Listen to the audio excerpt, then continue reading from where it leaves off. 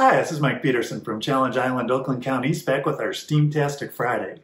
We're in the middle of our candy series right now on Challenge Island, so we talked a little bit last week about how candy is made and the science behind it. So if you haven't seen that one, check that out, because we need the sugar to make the candy, so that's important. But today we're going to talk about the technology of making candy, just show you a little bit about what comes together to make candy making possible. So one thing that's really important to realize about technology in general is there's a lot of different things that come together to create the capability to do something like making candy. So just for example, candy making has been around as a technology since about the 1850s or so, and a lot of things have come together since then to make candy making as easy and popular as it is today. So just for example, when it comes to the energy we use to make candy, we start out with, so back in those days they used steam because you had to heat it up somehow, so hot steam would work for that. Then they moved to coal, then they moved to burning gas, and now we use electricity most of the time to warm up the candy, so that's important.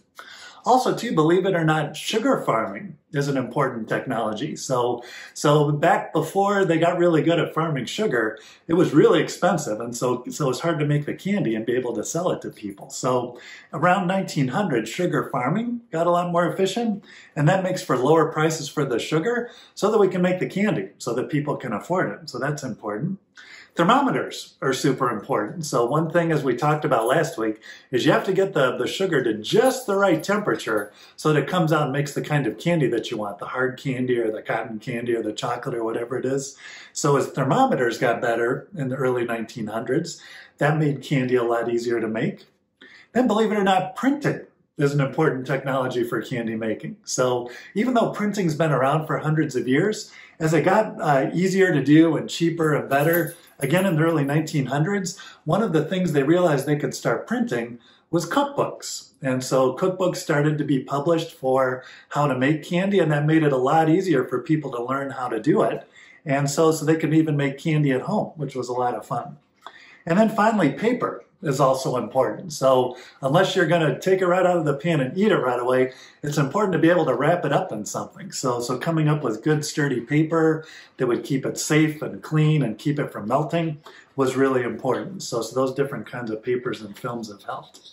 All right, so let me show you just a few pictures of the different kinds of machines that are used to make candy. First, this is a basic one that makes hard candies, so that the kind that you suck on, like peppermints and things like that. So there's three basic steps. So there's usually a big vat at the start. That's what we cook the sugar in to get it broken down to make just the right kind of liquid so we can pour it and make the candy. The second step in the middle here is where we actually pour it. So that the sugar, the liquid sugar, is poured into molds to make just the right shape of the round peppermint candies or whatever shape you have to make. And then it goes through a big long conveyor where it cools off to just the right temperature so that we can wrap it up and then send it out or get it to the store so we can buy it. So that's one kind of machine.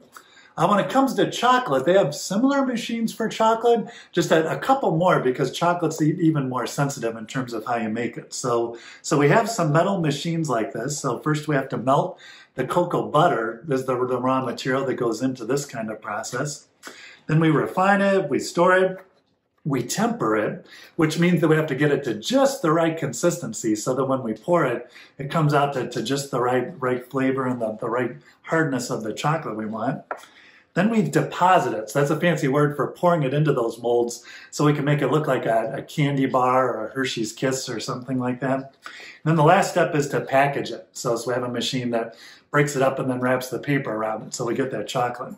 So believe it or not, you could actually go and buy a chocolate making factory like this for only about $10,000. That's a good chunk of money, but to make your own factory, that would be really fun to do. So if you would buy these 6 machines, that would cost you about that much.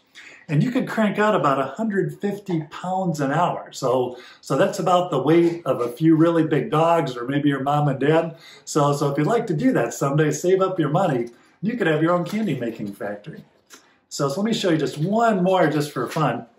And this is cotton candy. So you've probably seen a machine maybe at a fair or at a big party that makes this.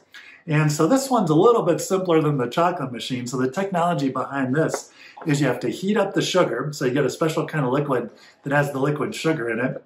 You put it in the middle here, and then this bowl spins really, really fast, about 3,000 or 4,000 times a minute, so that when the sugar comes out, it spins out and gets into this really thin, the thin lines, or the almost like thread that comes out. And that's the cotton candy. So it's solid sugar. So then you just reach in with a stick, kind of wrap it around there, and you can make that happen. So this was invented around 1900, believe it or not, by a dentist and also by a candy maker. So that's where this got started. Then the St. Louis World's Fair in 1904 was really where this started to take off and be popular. And so now you can get cotton candy all over. You can buy it in the store. You can even buy a machine like this for as little as a couple $100 and make your own candy. All right, so with that, hopefully that gave you a little bit of insight into all the cool technologies that go into making candy. So when you have some for Halloween or when you go buy some at the store, now you know a little bit more about the technology that went into that. All right, with that, thank you so much for joining us, and we'll see you next time.